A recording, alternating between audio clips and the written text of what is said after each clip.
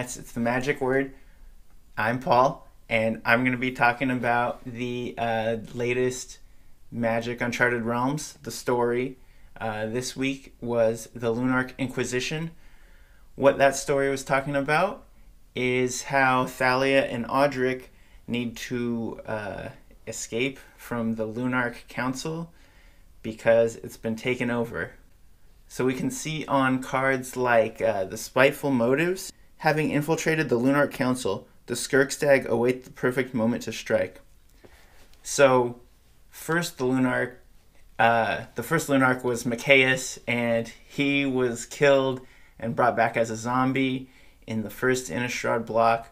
That was not a good thing that happened to them, and now they've moved on past his death. They've tried to regroup. Now it turns out that it's being infiltrated by the Skirkstag, the cult that they're in conflict with. So they're pretty much corrupted. We can see on the flip card for Westvale Abbey, which is Armendal, the Profane Prince, his text is, "With Grizzlebrand gone, the Skirkstag eagerly await another demon to claim their devotion. Armendal did not make them wait long." Armendal is the demon that is kind of pulling the strings of the Skirkstag now since Grizzlebrand is gone. So what do Audric and Thalia do? They escape with Gret, Audric's second in command.